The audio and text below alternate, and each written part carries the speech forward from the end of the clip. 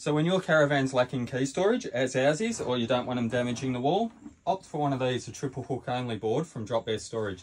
We're going to utilise it just here, and it's as simple as peeling the backing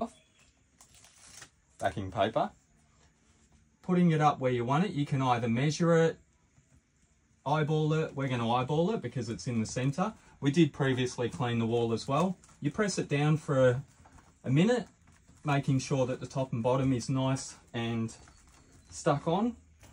Then it's a matter of just simply popping your keys up there. You can even pop sunglasses on if you want to. So the beauty about this is that when you're travelling, the keys aren't damaging your wall either.